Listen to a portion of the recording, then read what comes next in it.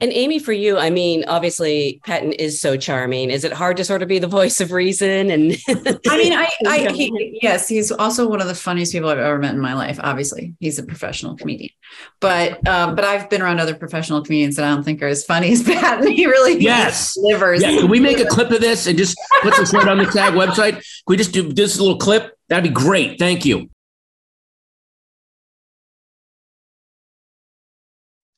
Welcome to the SAG-AFTRA Foundation's Conversations at Home program. I'm Jenelle Riley from Variety. And now it is my pleasure to introduce the stars of I Love My Dad, Patton Oswalt, James Morosini, Claudia Sulewski, and Amy Landecker. Thank you all so much for being here.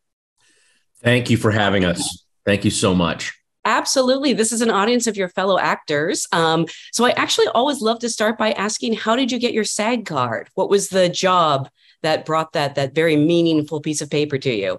And let's start with Amy. It was for, I think it was Toyota.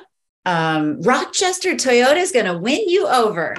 And I was like the girl on the car who leaned on the car and walked around the car. And it was here's a little lesson for actors out there. My audition was so bad. I screwed up a ton, but I kept laughing. And the client said they liked my personality. So even though I screwed up a lot, that's kind of my letting it go and just going with the flow got me the job. So it was always something I remembered, like, it's okay to screw up. Just how you handle it might help in the end. So that's my little lesson. James, for you?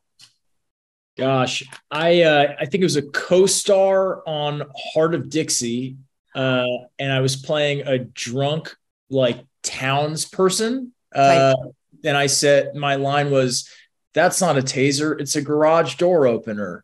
And I was trying to connect with the director about how drunk I should be, 1 to 10. Really trying to get a sense of who this guy is. For the audition, I was terrified. I remember calling someone afterwards being like, "I'm never auditioning again. I'm terrible at this." And I got the job. And then I got a call from my manager a couple of weeks later being like, "Hey, so they're going to cut your line." No. And so here we are. Wow. But it still got you the card. Even though they lost your line, it got you the card, That's right? I got the card. Yes. And I've been practicing that line ever since. I've almost got it. I've almost got it. Please work that into a movie someday, so we'll all know. Mm-hmm. A little Easter egg. Yeah. Yeah. Claudia, for you?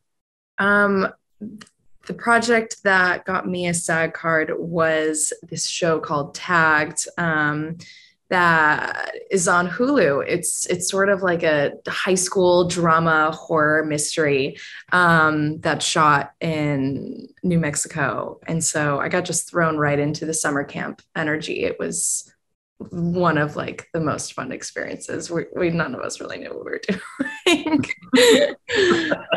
But I was playing a mean cheerleader, and that was the role. That's fantastic. Happy for you? Man, this is how long I've been doing it. I got my AFTRA card for a TV show and then my SAG card for a movie. So this was before two, they joined forces. So my AFTRA card, I was on an episode of Seinfeld where I played a video store clerk who George Costanza is trying to rent Breakfast at Tiffany's, and I won't rent it to him. And the way that I got the job was in the audition, and I auditioned for Larry David and Jerry Seinfeld in the room. When the Costanza character is bothering me, I guess I subconsciously called on my years of retail work. And Larry David has said this to me since then. He was like, "You subtly started looking around for another employee to hand him off to," which is what people in retail do when you have a bad customer. Like, how do I get? And it made him laugh so much because that's what he would do as a retail guy. So my old bad retail instinct got me my AFTRA card, and then my SAG card was the movie Down Periscope, where I'm the radio operator in the background, and my line is, "There's a call for you, sir, Admiral Graham," and there was my line, and they didn't cut it because he's a better actor than James. Clearly. Well, look how far you've all come now. I love this. Wouldn't it be funny if we were like, "Oh, I don't have a SAG card"? Am I It's happened. It's happened. I'm sorry. What's it? SAG? What is a SAG card? Hang on. Let me go on Wikipedia. I didn't pay my dues. It's happened before. Where I people bet it has. While I'm here in the building, I'll pay my dues. Again, congratulations on a fantastic movie. I guess we should start with James, because this really does all begin with you. In addition to being the co-star of the film, you're the writer, director, you probably did the craft services. And obviously, I know all films are autobiographical to some degree, but this story really happened to you. At what point did you start thinking about this as a movie? And how did you know you wanted to approach it from the father's point of view? So when I discovered that my dad had created this profile as a way of making sure I was okay, I remember being very upset and I was devastated. But I've always loved comedy and I've always loved stories. And I think a part of me was also upset by the fact that I didn't know how I could ever share this story with anyone else, but I knew that I needed to. And just me anecdotally conveying it to people that I knew in my life wasn't going to do it justice. But I just knew that it was a crazy thing for someone to do. And so I don't know, years and years later, that was a long time ago, but I'd forgotten about it. And then years later, I was walking in New York and with my dad, and he reminded me of it. And I was like, I just love the idea of someone doing something so wrong, but for the right reasons. And the question that it poses to an audience, which is, how far would you go to make sure your child was okay? That's one of the questions. And also what do you do when you know you've done wrong? How do you try and make that right? Or how can you change?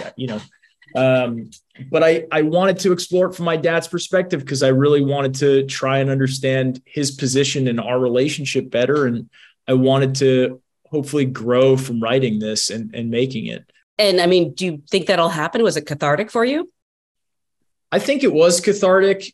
I think growth is just it's an ongoing process. I don't think it's something you arrive at. I think forgiveness is also something that comes in stages and like in different layers of depth, I guess. So I think it was cathartic, and it continues to be, and it continues to be kind of an ever evolving experience that I'm having with this film. Well, for the actors, I would love to know sort of how the project found its way to you and what interested you in your roles in the project.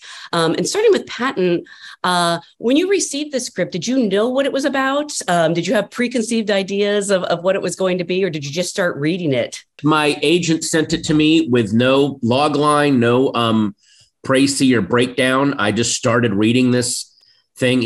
All he said was, "It's really weird, but I think you'll like it." And about halfway through, it really had the quality of movies that I really love, which is, how are they going to pull this off? I love movies where you know that at some point during its conception, there must have been times, and I don't want to speak for James, there must have been times when he was writing it where he was like, I can't do this how in the fuck. So any kind of script that pushes through those doubts and those fears and become something so solid, it has to get out there in the world. So, that quality alone is what really excited me about it. Did that intimidate you, though, as an actor? Because you talk about reading it and thinking, how is he going to, did you ever think, like, how as an actor am I going to make this guy not seem like a sociopath? Well, yeah, that was also very, if you're the lead actor in a story like this, you are walking the tightrope, because the audience they don't necessarily have to like you, but they have to either not even understand you. They have to at least go, I'm interested enough in this horrible person to want to spend 90 minutes with them. And you've got to really figure out where that person lives and make him or her a real living person for whoever's watching it. So yeah, there was a lot of that pressure and intimidation, but I was very, very lucky. I had really good direction from James, and I had really good scene partners with James, with Claudia, and especially with Amy, who, Amy is playing the hey, I'm actually cool too, and you're such a fuck up that you're making me have to be the uncool person or the world burns down. And when you realize that that's kind of how you are, it makes it very easy to find the space, the delusional space that this character has to live in. So I very much lucked out. I find Chuck very sympathetic, honestly. I find him incredibly relatable, and maybe that's just me. Mm-hmm. Was that I've done some stuff. Well, I think everyone has been in the position, and that's one thing I related to. Everyone's been in the position where they're like, wait a minute, I don't get credit just for wanting to do the right thing. I have to actually follow through and do it. I think we've all made that mistake in our lives. And so that is a very, very uncomfortably relatable thing. Yeah. Amy, for you, what was your initial impressions of the script? I have this wonderful comedy agent in New York, Ayala Cohen, who came from Saturday Night Live, and she flagged James to me. She said, I'm going to be honest, and James knows this. She said, it's not the most exciting part in the film because it's not the big funny. I mean, I really did find her, I really had an amazing time, and I found fun in her, but she wasn't flashy like these other three. She said, but this guy, I feel like, is a really important comedic voice. And I watched his shorts that he made, which were similar in tone to the absurdity and self-deprecation of this film. And I think when you have an artist who has such a singular vision, and then to add that it's a personal story. And, I always joke with him. I'm like, you look like a model, but you can write and act and you can play these like really hard characters. And, it's like the Michelle Pfeiffer thing where you've just been blessed with way too much. But I knew at the table read, the three of these I got to sort of watch them read this for the first time. And I had goosebumps on goosebumps. And I was like, oh my God, this actually works. Which is really hard to do because Claudia's character is a figment through so much of the film. And the fact that all these three actors were able to navigate that sort of, not reality, but it feels like reality. It's just kind of incredible. Anyway, so it's a great story too, obviously. You just said something that I love, which is, maybe it wasn't the flashiest role, but you love the overall project. I'm curious in general, when you something speaks to you, is it about the role or is it about, serving the overall story, or maybe it varies from project to project? Michaela Watkins is a friend of mine. She always says it has to like tick a couple of boxes. She's like, you can't, it's not any project is very rarely all the things. So you're either looking at money, you're looking at the people you're working with, or the part that you're playing. And it needs to be 2 out of 3. And most importantly, there has to be some level of excitement overall on top of that. I mean, to have the privilege to choose is not anything I ever thought I'd come to. Like, I used to just take anything that you ever gave me. And now I am in that phase of my life and my career where I'm like, is this interesting? Does it say something I want to say? Or are you paying me a lot of money? Which that's usually not the case. Usually it's so, yeah, I mean, it definitely helps when it's saying something. And I too totally relate to Patton's character and have incredible amounts of compassion for him. And and it's Patton too, who brings the humanity that he brings to that guy. I watched this with my dad in Chicago. My dad was sobbing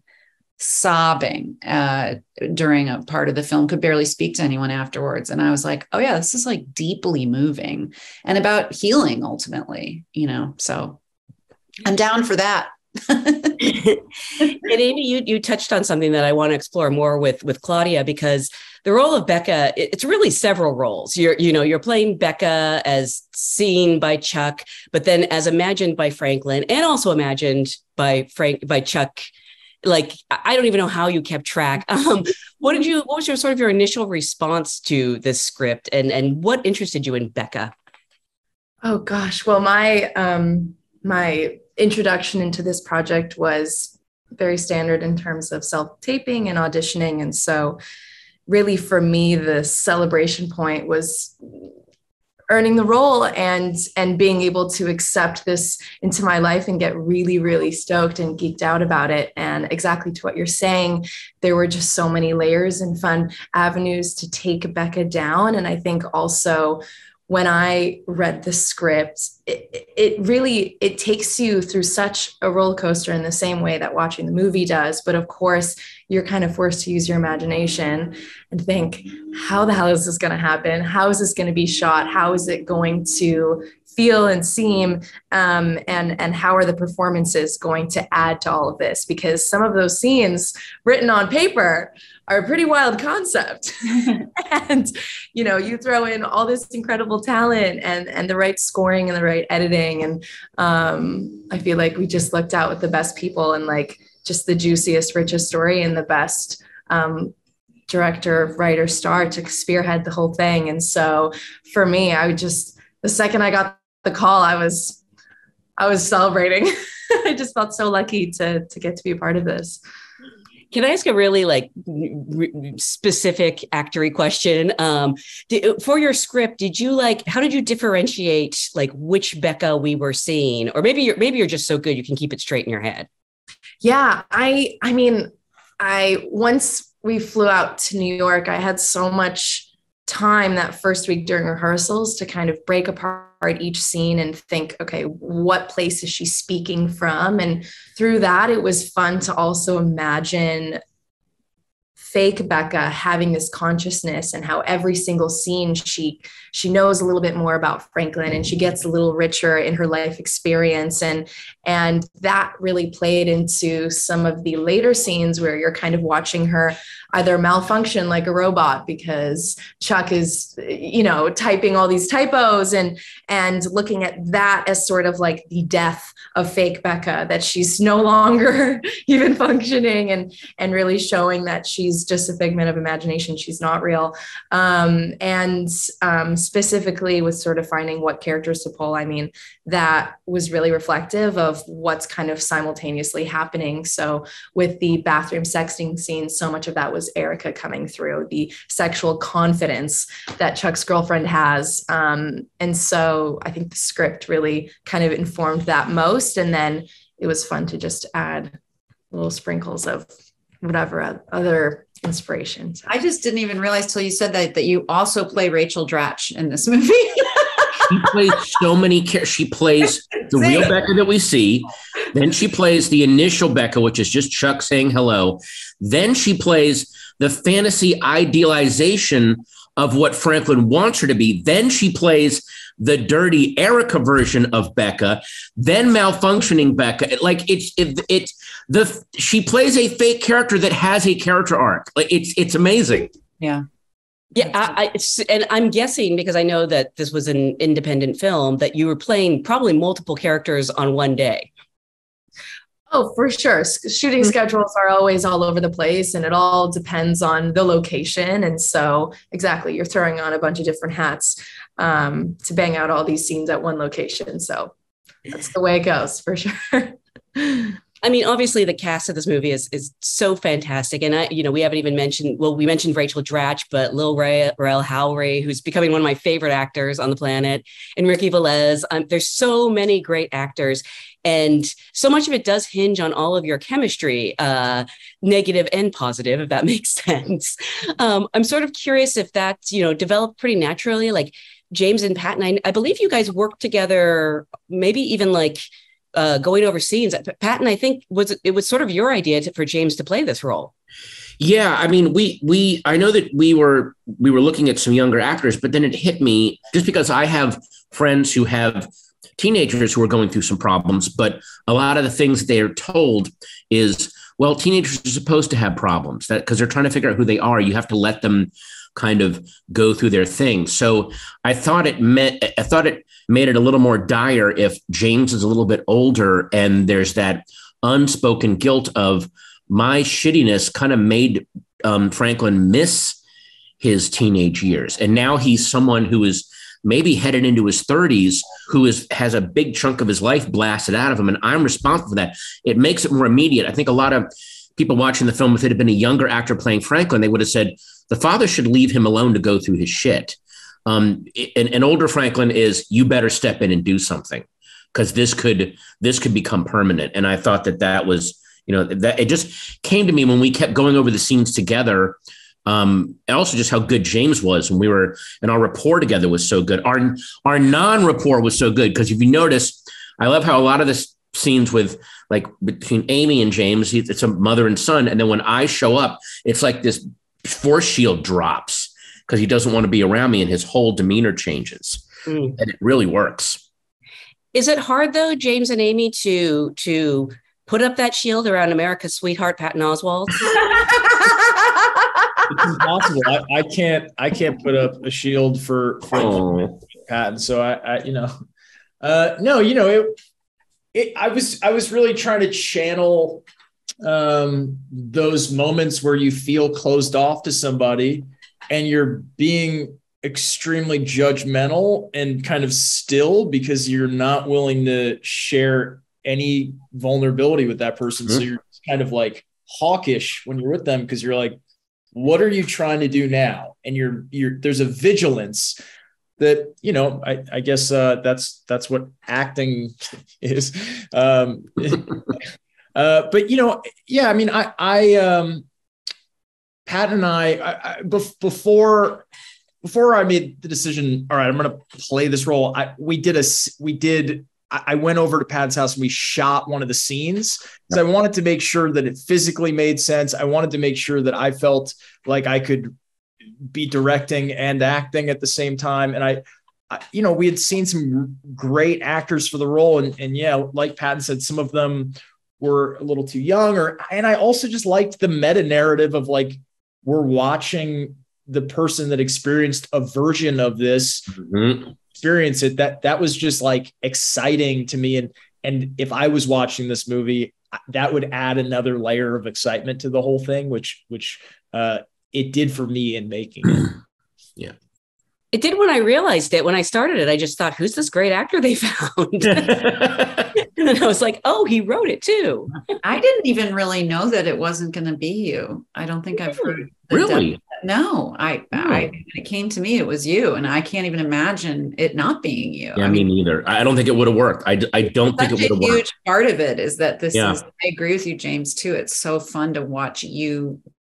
I mean, obviously it's a fictionalized version, to walk through this with Patton. It's brilliant. Yeah. So it was such a gift for me. There are scenes we're together in where Franklin is giving Chuck nothing. He is so anti-Chuck, and it changed my performance. The awkwardness felt really real. When you're in a scene with it's different if you're in a scene with a partner that's just not giving you anything because they're not present.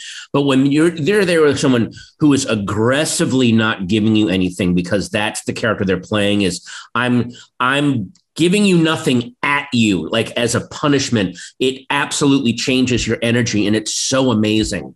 It was so amazing it made it so much easier to do those scenes. And Amy, for you, I mean, obviously Patton is so charming. Is it hard to sort of be the voice of reason? And I mean, yes, he's also one of the funniest people I've ever met in my life. Obviously, he's a professional comedian, but I've been around other professional comedians that I don't think are as funny as Patton. He really delivers. Yeah. Can we make a clip of this and just put this right on the SAG website? Can we just do this little clip? That'd be great. Thank you.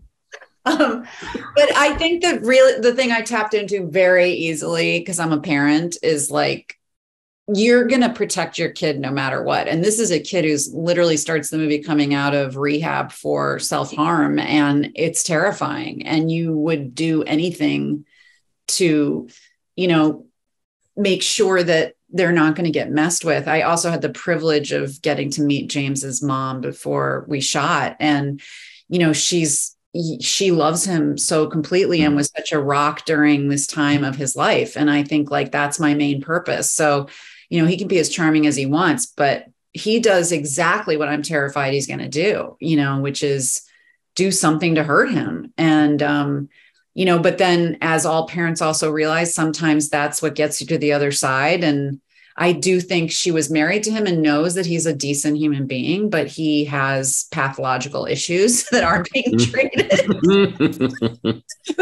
But obviously that charm was why she would ever be with him in the first place, right? He has to have that too. Otherwise, why were you ever together? You know, so it all worked for me in the script. And you know, he comes up. I mean, the first time I think I see him in person is pulling up to take him on the trip. And it's just like watching something, you know, is a bad idea. And James had this wonderful direction of us mirroring each other, and him sort of anything I would do, he would sort of like, oh, that's right. I'm trying to get her to agree with me. Oh, it's so awkward. I love that. It's that thing where you're like, this is not going to go well. Mm-hmm. Yeah. This isn't going to go well. But it's the dynamics are very honest. So it was easy to play. You mentioned that you got to meet James's mother. I'm curious for the rest of you, how did you sort of go about preparing for these roles? Because in some cases, James, people might think like, well, you're just playing yourself. First of all, you're not. Second of all, playing yourself is actually one of the hardest things to do, I've learned. But I'm just sort of curious about sort of the preparation process for each of you. And let's start with James.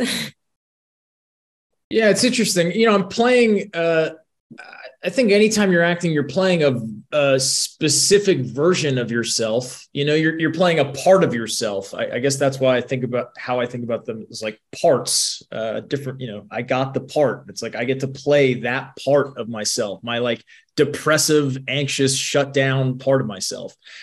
In terms of acting in my own material, I had to kind of approach it like it wasn't my material. So I brought on an acting coach that I've worked with for the past 10 years or so. And every weekend I would spend a lot of time with him over Zoom, going through the material. And I would try to approach it from the inside out, where I'm looking at the material as if it's, as if I'm the person in the story going through it. Because there's an innocence I think you have to have when you're acting in something that you don't have when you're the writer director. And when it's your material, you can take a lot of things for granted and go and intellectually understand them. Oh yeah, he's going out, he's leaving. I'm coming out of a self-harm thing. I'm mad at my dad. Da, da, da.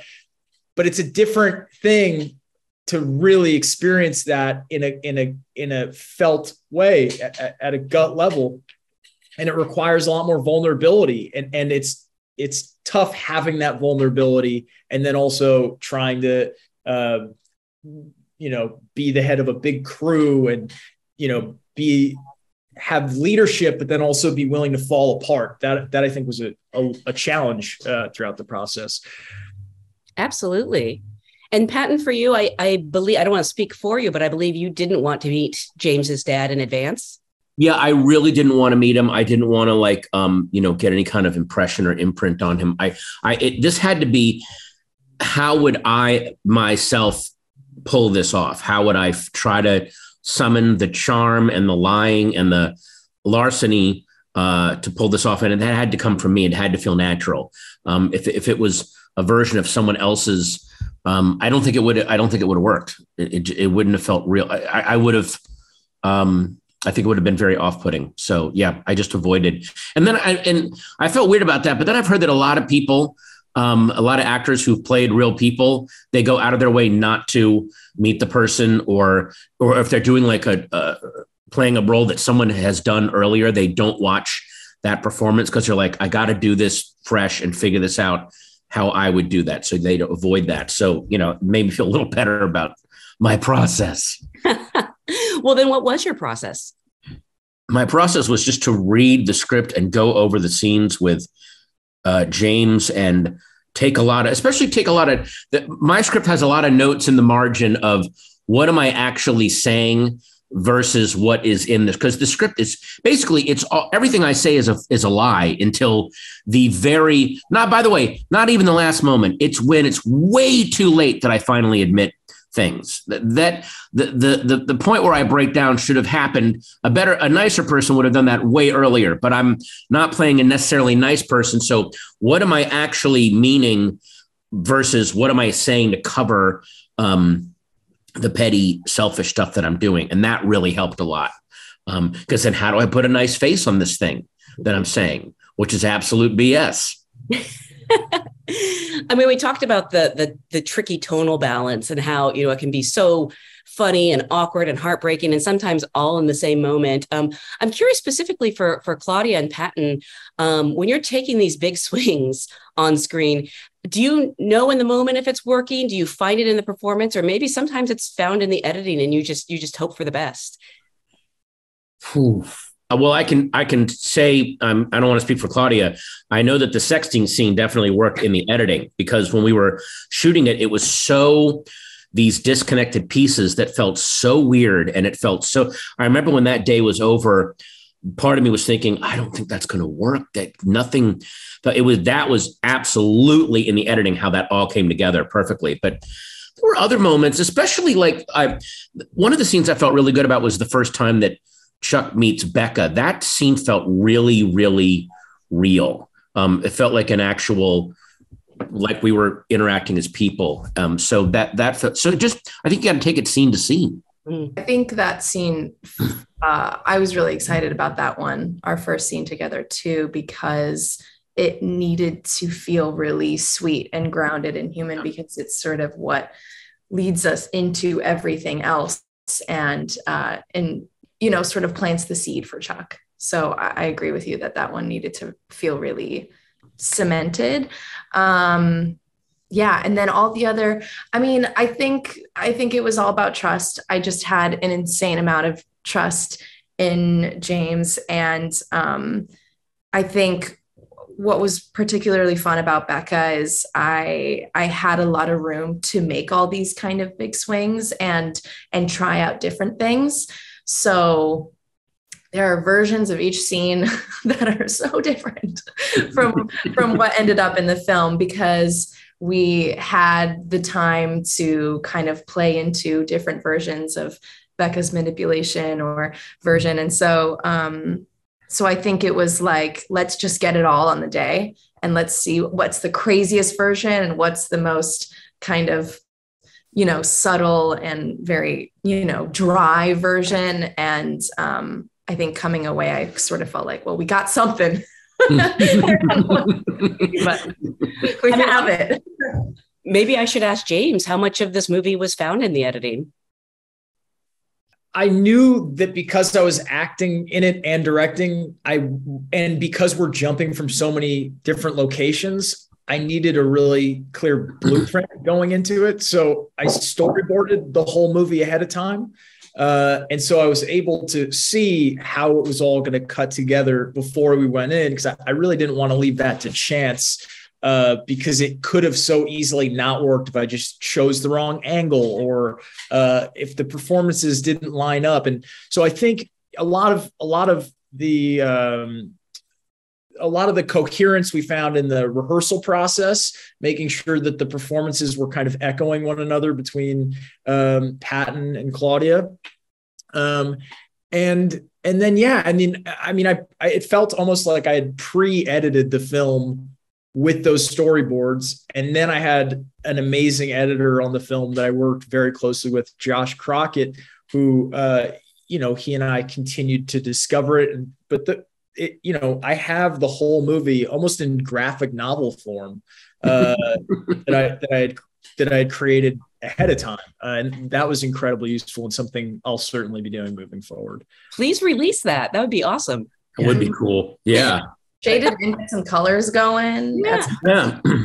Patton knows some people in the comic book world. Maybe he can. I know quite a few that would, and there's also just quite a few people in the graphic storytelling world that actually would love something like that. Or do we save it for the coffee table book down the line? Jodorowsky's I Love My Dad, with all the sketches and everything bound together.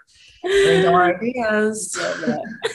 By the way, I love stuff like that. I have so many books, movie books, where they have the storyboard pages. I could look at those forever. I love stuff like that. Love it. Yeah. You've all talked about the trust you placed in James, and you've all worked with some, amazing directors. Some of you are amazing directors. Claudia, your music video is fantastic. Yes. So I'm sort of curious what you hope for or maybe hope against when you show up on a set from a director, and how James sort of fostered that environment that you did trust him so much, or is it a leap of faith? And let's start with Amy, because I just like picking on Amy first. People love to pick on me always.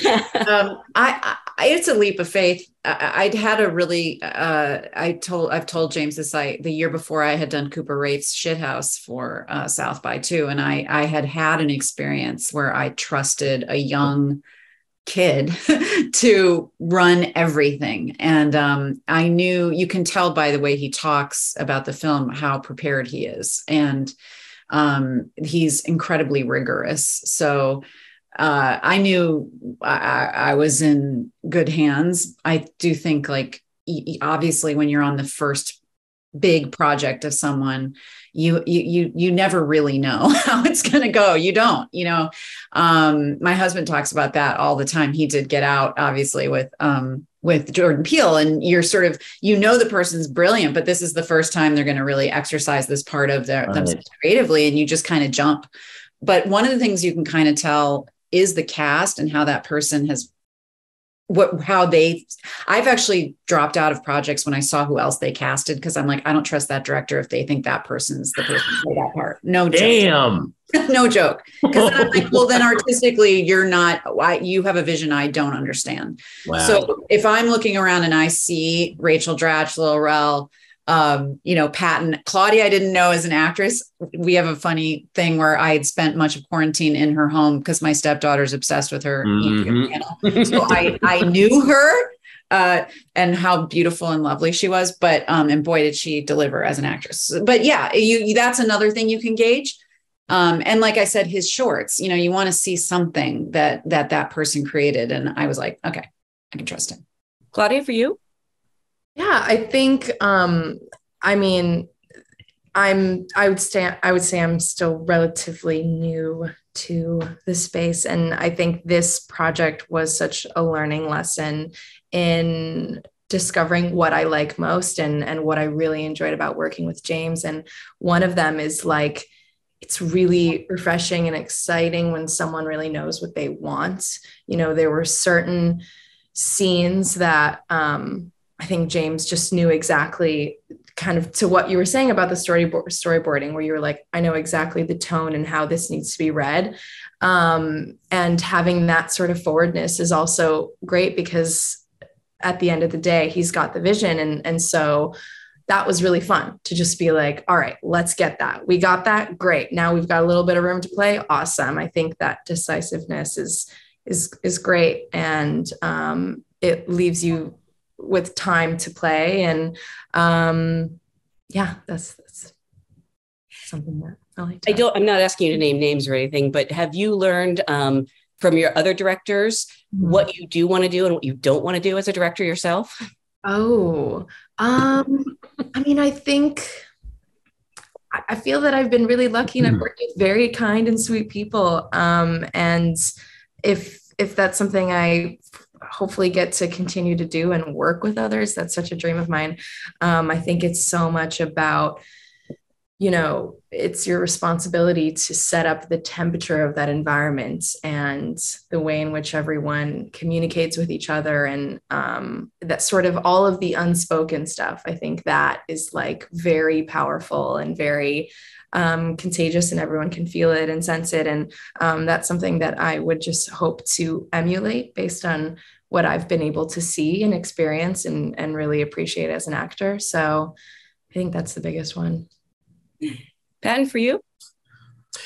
I think it's a leap of faith every time, even with a great director. There are, it's a day-to-day thing, and everyone, you want to feel like, at least you want to let your coworkers and your director know, I'm here, I'm involved, I'm committed, I want this thing to work. But as far as, like, what I've learned from, because I've been very, very lucky. I've worked with some great directors. And what really struck me was the truly great directors are the ones who are making the films that they most want to watch. The films that when they were young and growing up and watching movies, either watched a great movie, but then thought, why didn't they make the movie about this character or this aspect of it? And now they're making that movie. So that to me, beyond technique, beyond process and craft, is the initial, are you making a movie that you yourself would want to see?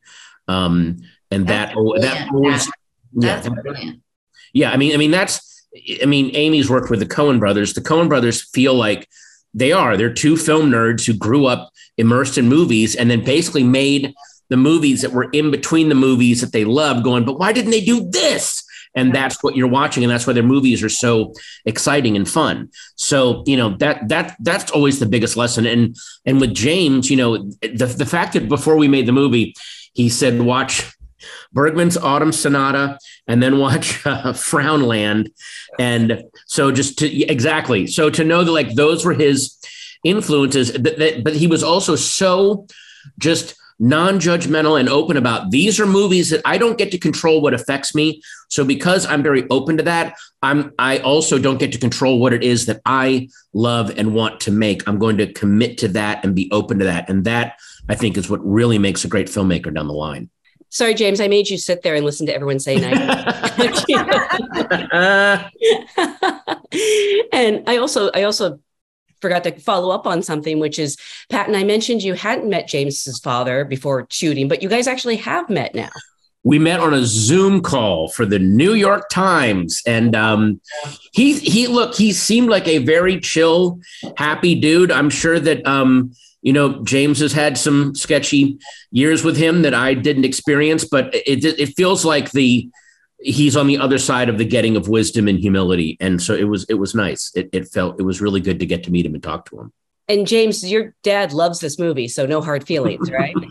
Yeah, no, he's into it. And I think I think a lot of my humor I get from him just growing up watching a lot of Seinfeld, and my dad is very neurotic and is always kind of finding himself in situations and has just kind of a natural self-deprecation to him. And the movie it's based on a circumstance and it's emotionally all true, but I took so much liberty with what actually happened and how it goes down. And so, it's not a simulacrum of exactly who he is and what happened. So I don't think he takes it so personally, if that makes sense. When you were a kid growing up watching Seinfeld, did you ever see the episode with the video store clerk and think that guy's going to start? He's a video store clerk. I hope to work with him someday. Yeah. The way he searched for another employee was just this brilliant. The reason, by the way, I did that scene in 2 takes. And the reason that I was so relaxed was because I wasn't relaxed. I was so nervous. And Jason Alexander saw how inside my head I was. And right before they yelled action, he leaned forward and goes, "Still not too late to be fired, Patton." And it made me laugh so hard, and it got rid of all the tension. And I am forever in his debt for doing that for me. He gave me a gift. He made me laugh. I'm like, oh, okay, that's right. And then we're just having fun. Wow, that's great. I actually do very specifically remember that episode because I worked in a video store for 7 years. Yes. And everyone, I used to work in a video store, and all my friends who've ever worked, like, there's a little moment where I'm trying to get rid of them. And they're like, that's what you're always, how do I hand this person off? I love that. Yeah. Well, again, I want to thank you all for being here, and congratulations on the beautiful movie. It's available on demand now, so everyone can watch it anywhere you want. Again, on behalf of the SAG-AFTRA Foundation, thank you so much for being here today. Thanks for having us. Thank you so much for having us. This is so fun.